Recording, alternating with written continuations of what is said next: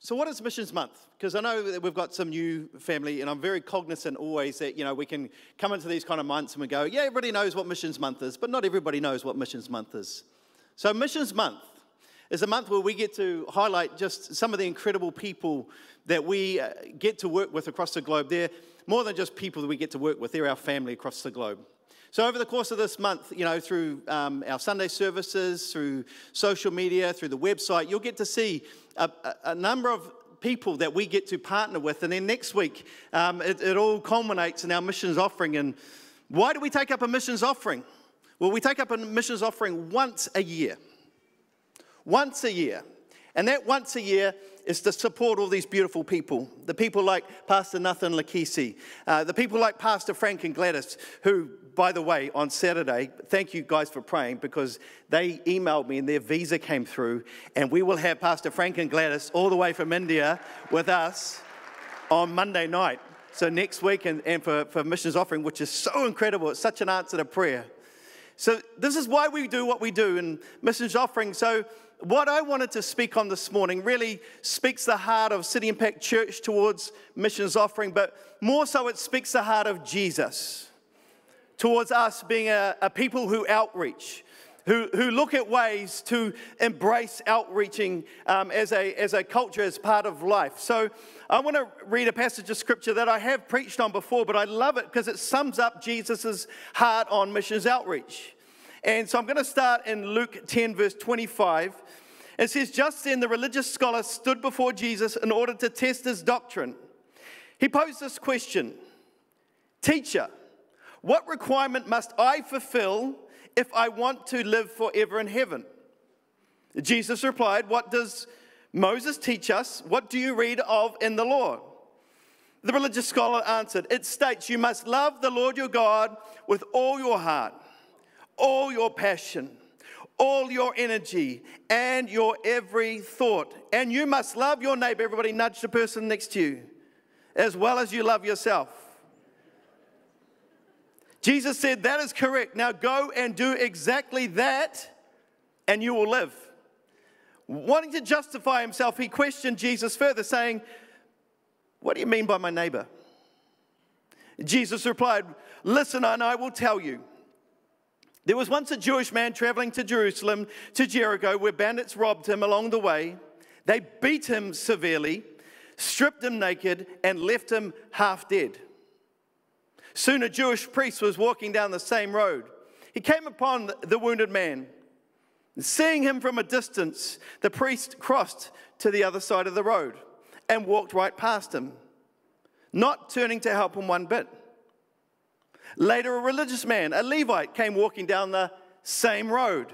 And likewise, he crossed to the other side to pass by the wounded man without stopping to help him. Finally, another man, a Samaritan, came upon the bleeding man who was moved with tender compassion. He was moved with compassion for him. He stooped down and gave him first aid. He poured olive oil into his wounds, disinfecting them with wine, and bandaging him so the bleeding would stop. Lifting him up, he placed him on his donkey and brought him to the inn. Then he took him from his donkey and carried him to the room for the night. And the next morning he took his own money from his wallet and he gave it to the innkeeper with these words: "Take care of him until I come back from my journey." Church, Jesus is not yet back from his journey. We've got a very, very clear mandate. "If it costs more than this, I will repay you when I return. So now tell me, which one of these three men who saw the wounded man proved to be the true neighbor?" The religious scholar responded, "The one who demonstrated kindness and mercy." Jesus said, "You must go and do the same as he." Powerful, powerful parable, powerful, powerful story, powerful account where Jesus, answers the question for us all this morning as to what he expects of us in our life. But let's remind ourselves of the scholar's question. His first question was, what requirement must I do to fulfill my entry into heaven? What a sad and disappointing question. If that would be the sum total of all that his religious or faith experience was. What box must I tick to enter the kingdom of God? But unfortunately, that can be the sum total of people's faith journey, and missing out on this Christian adventure, this Christian life, which is so fulfilling. And Jesus helps the scholar with another question. He helps him with this question. He says, love the Lord your God with all your heart, with all your passion, with all your energy, and with every thought. And you must love your neighbor as well as you love yourself. To which the scholar replied with another question. Okay, so who is my neighbor? It's a good question. So Jesus then launches into the parable, and I've got a bit of a helpful sermon illustration coming up. So Jesus launches into this story. He says, there was a Jewish man, and this Jewish man was on a journey from Jerusalem to Jericho. And the scholar goes, I know that road. That's that narrow, rocky road. That's a very dangerous road. And as the Jewish man was walking down the road, the Bible says, and Jesus says, some bandits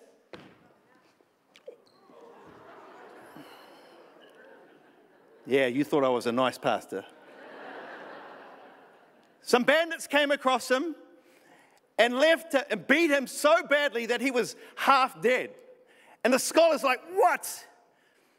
The injustice, that's my fellow Jew. But Jesus goes on. He says, don't worry, there was a priest that was walking down the same road, and the scholar's like, wow, awesome. The priest, he's a good man. He's a man of the cloth. Yeah, he's going to help this man. He's going to help the fellow Jew. But then Jesus kind of floors him, and he says, as the priest comes up to him, you like that sidestep? He sidesteps him, purposefully sidesteps him, and walks around him, and the scholar's like, what? No, that's the priest. That's the man of God. How can he leave him? He's going to die. But Jesus goes on and says, don't worry, there was a Levite. Oh, what a Levite. Awesome. They're the guys that actually serve in church. They're like the ushers, production team, the worship team. They're fine. He'll help him. But Jesus says this, as the Levite saw him from afar. Oh man, I'm getting better every time. Sidesteps him and walks around him and leaves the Jewish man to bleed out. But now the scholar's like, man, this is hopeless. He's going to die. But Jesus adds a third person. He says, but don't worry, along came a Samaritan. Samaritan. As soon as he mentioned the word Samaritan, the scholar's blood begins to boil. It's like, oof, Samaritans hate Jews. Jews hate Samaritans. Surely he's going to die now. But Jesus floors him with this. He says as soon as the Samaritan saw him, he sidesteps in towards the Jewish man. And he leans down and he starts to giving him first aid, and there's no mouth-to-mouth on stage. Starts to giving him first aid, and he starts to pour wine on his wound and oil into the wound and lifts the Jewish man up. Pray for me. Puts him on his donkey.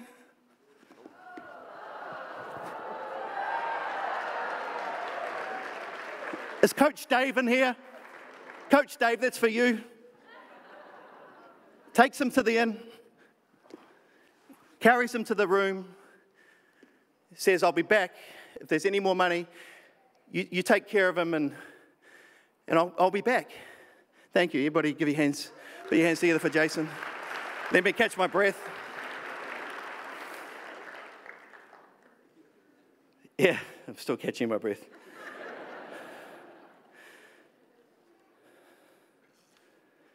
So what would cause the Samaritan to sidestep into the trouble instead of sidestep around the trouble?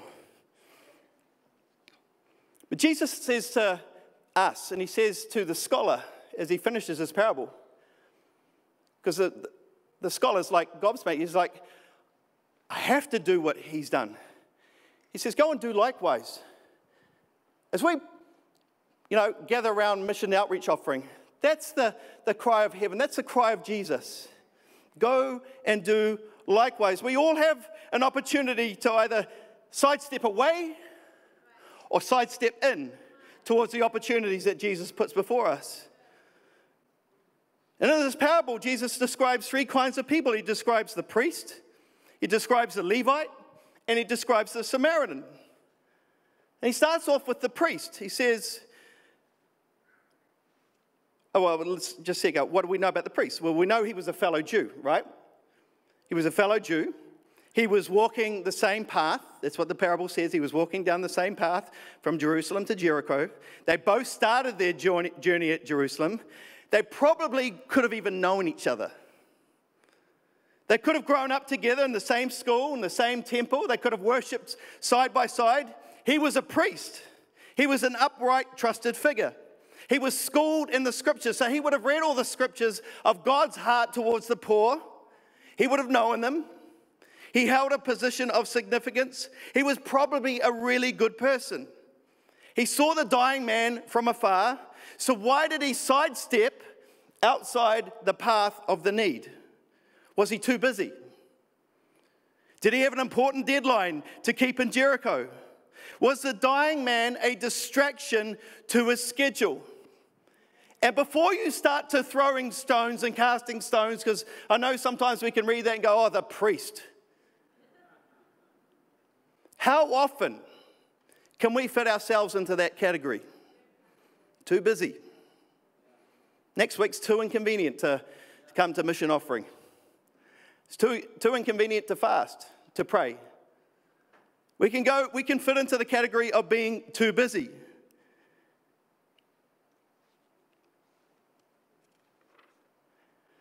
Too busy makes it really hard for us to love our neighbor.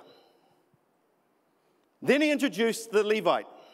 So what do we know about the Levite? He was a fellow Jew. He also started his journey in Jerusalem and was heading down the same path to Jericho. Again, they could have known each other, could have grown up together, could have gone to the same school, the same temple. He was a Levite. Therefore, he was known as a reliable man. He served in the house of God. He had temple duties. He held a position of responsibility. He was probably a good man. He saw the dying man from afar, so why did he sidestep around the need? Again, before you go throwing stones at him, what was going through his mind? Was it that the man could possibly defile him?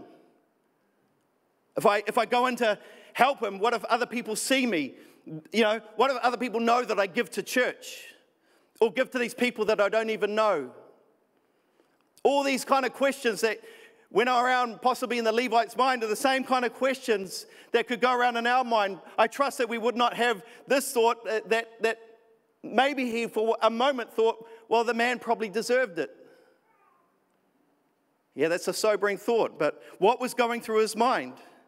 I had the pleasure of interviewing Pastor Frank this week. And in the interview, we were talking about the work that he does in the leper colony. Right? He goes to a leper colony. Hands up if you know what leprosy is. Okay, so in India, they have these leper colonies. And the lepers don't typically go outside of this colony. And no one comes in because they're seen as the dirty people. But in talking to him and Pastor Gladys, I asked him, why do you go? He says, if I don't go, no one else will go. If no one else goes to feed them, what's their hope? And in India, the climate's already bad enough.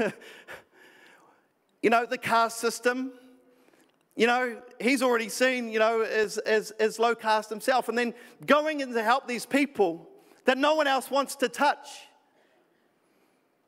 But yet it's the heart of Jesus to go and do likewise. To go and do likewise. So Pastor Frank's a busy man. And I know it wouldn't have been a popular decision. It may not have even been popular for his congregation that he was seen to be going and helping the lepers. Yet the lepers was the need. Overthinking makes it really hard for us to love our neighbor. And perhaps the Levite fell into the trap of overthinking. Then Jesus talks about the Samaritan. So what do we know about him? He wasn't a Jew. He was a Samaritan, obviously. And Jews and Samaritans had strained relationships. I think that's probably the nicest possible way. Say goodbye to our school kids. They're going to get ready for the school open day. Have fun, guys. If you're wondering why they're walking out, I didn't say something to offend them. They had strained relationships. They both started their journey in Jerusalem. But this is the thing that I found interesting. Jesus doesn't say, and you can go and read this parable again, Jesus does not mention, like he did with the priest and the Levite, that he was on the same path. So what caused him to sidestep in instead of sidestep around the need? What caused him to do that? It's kind of like the Secret Service agent. I was just talking to Lyndon as we went out for a walk this week. And this kind of sums it up. You know, like the Secret Service. You've heard of the Secret Service, right? They were in action this week, I think, trying to guard the Queen. And the Secret Service, they are trained to go and insert themselves into the path of trouble. They have what they call a zero, fail mission. Zero fail mission. All throughout their training, all throughout their college, all throughout their experience to get into the Secret Service, and it's quite an effort to just get selected to get into the Secret Service, but all through their training, they keep drumming into them, we are on a zero fail mission. We are on a zero fail mission. In other words, we throw ourselves into the line of duty regardless. The Samaritan, kind of in my mind, paints that picture of someone who's willing to throw themselves in towards the inconvenience, in towards the path of trouble. There could, for all we know, the bandits were possibly still around. That was the nature of this road. But he didn't stop to look at his, look behind him or take, any regard for his own what's the word I'm looking for? Preservation. Thank you, Pastor Joe. Self-preservation. No, he went straight in to the path of the need. He embraced the challenge. My question to you as we prepare for missions offering next week, are we prepared to insert ourselves into the need? Are we prepared to sidestep in to the need rather than sidestep around the need? Towards the path of the kids in Philippines. I want to show you a few videos from last year, such beautiful videos. But are we prepared to actually sidestep our way into the path of these children in Philippines? Thanks, team.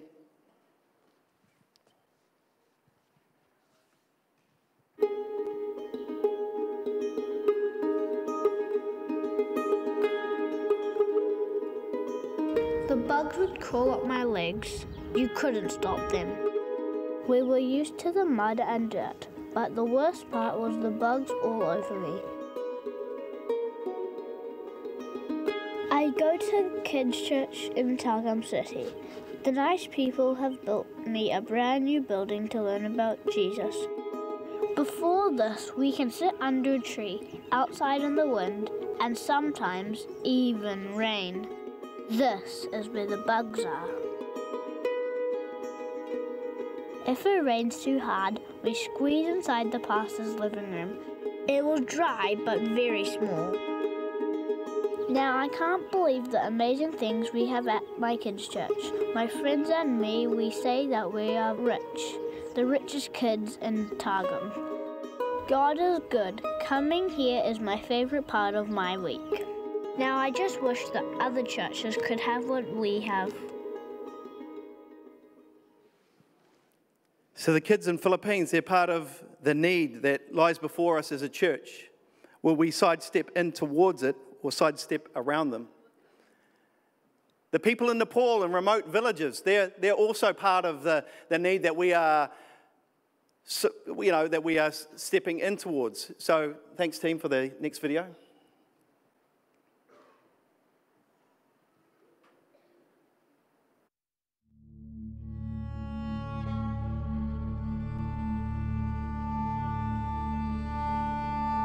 The day after my auntie died, I met a man who believes in Jesus.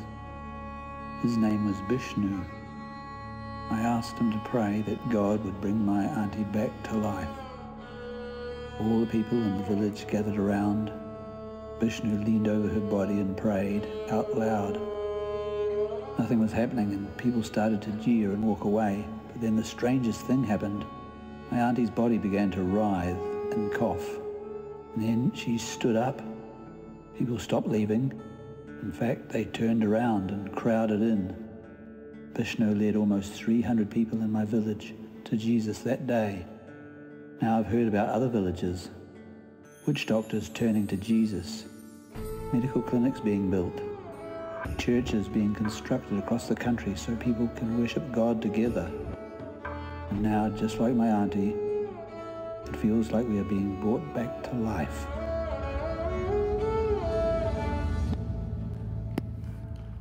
Isn't that awesome? We just finished building our 7th clinic in Nepal with guys like Pastor Vishnu, who we just heard about. These are the kind of people that we have the benefit as a church family of stepping in towards, this mission outreach time. And I want to present to you again the work of Pastor Frank and Gladys. They're another just a heroic couple that campus pastor 48 campuses in India that are pastoring in some of the most hostile conditions that you or I could even imagine, and raising all these beautiful children in 3 orphanages. Will we step in towards the needs in India this mission offering time?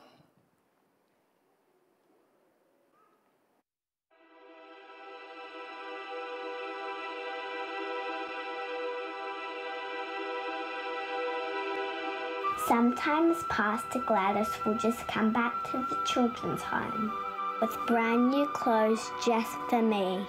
I remember the fresh smell as I put the sari over my head and hugged it close around my shoulders. I can remember feeling like I was valuable. I never felt that before. When I lived on the street, I didn't have anything that was new. I was forgotten. I was nobody. People were ashamed of me. I was just another outcast.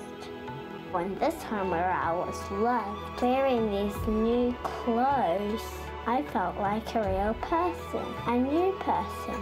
And I felt for the first time in my whole life, someone cared about me.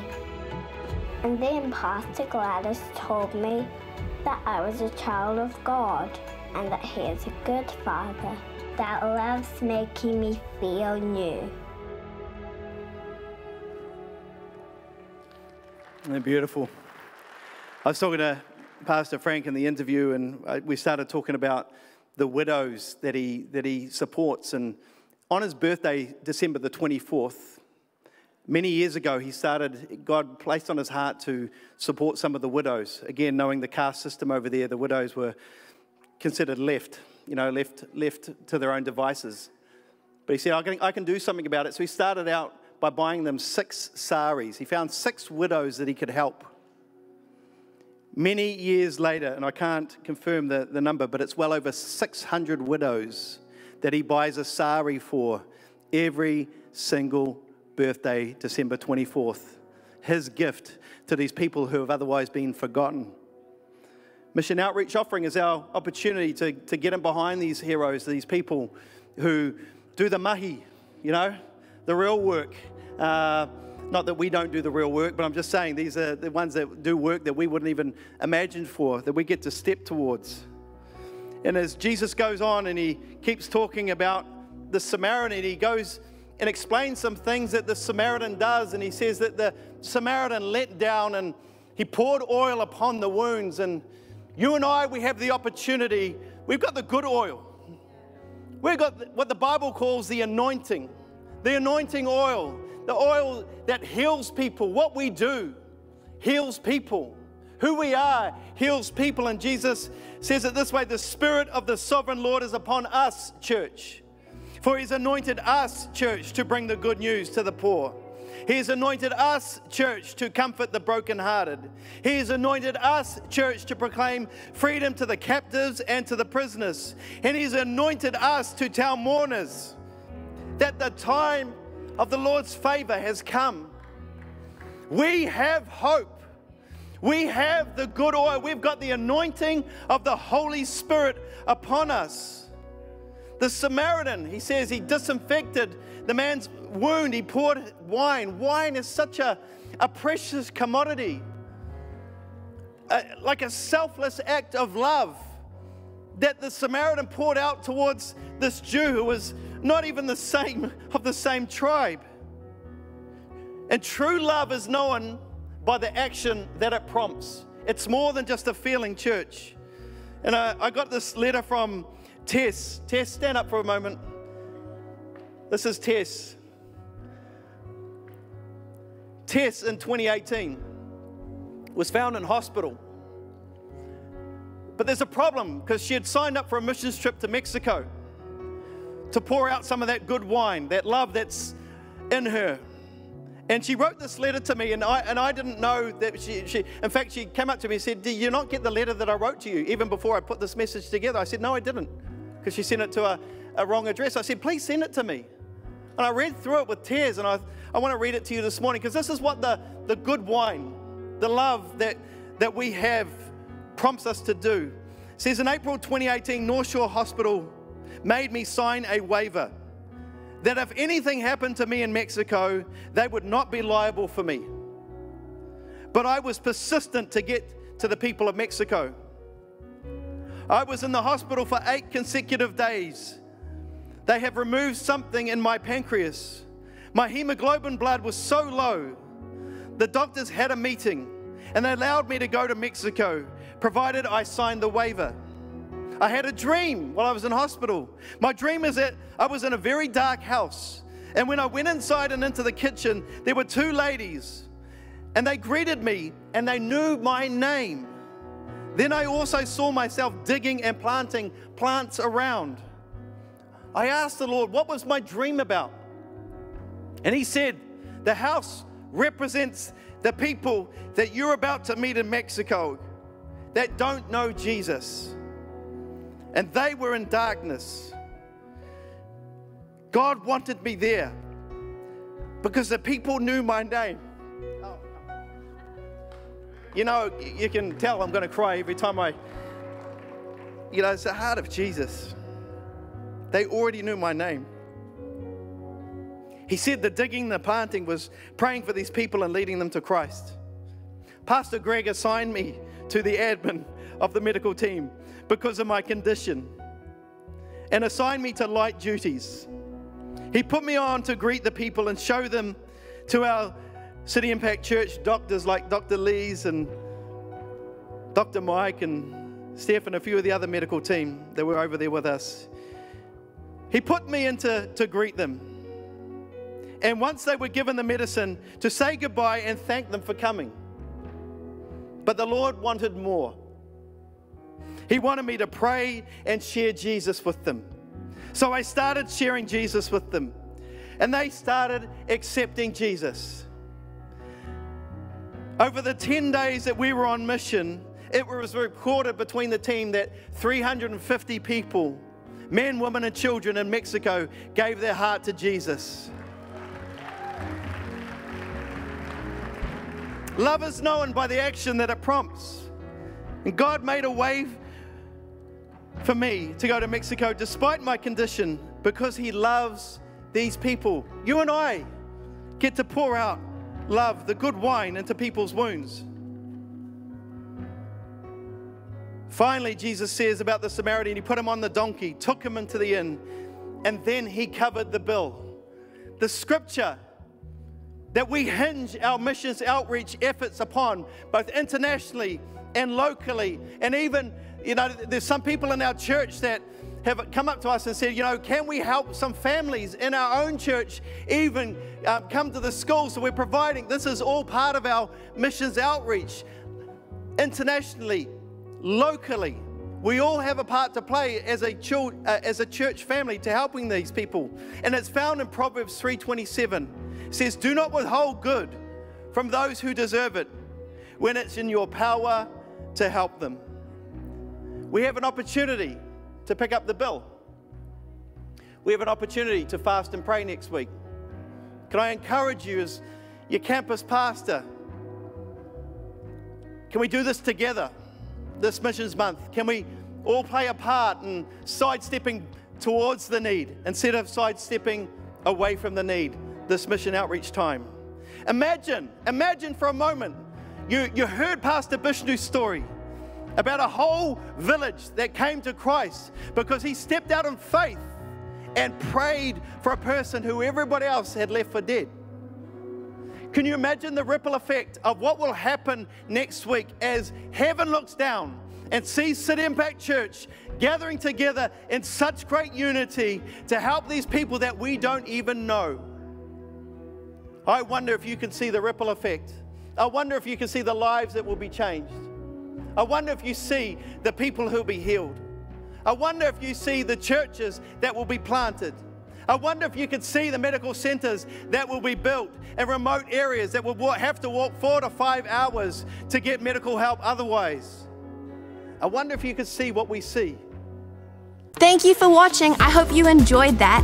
If you want to watch more videos from us, I would recommend one of these. And don't forget to subscribe and turn the notification bell on to hear more from us at City Impact Church. God bless you.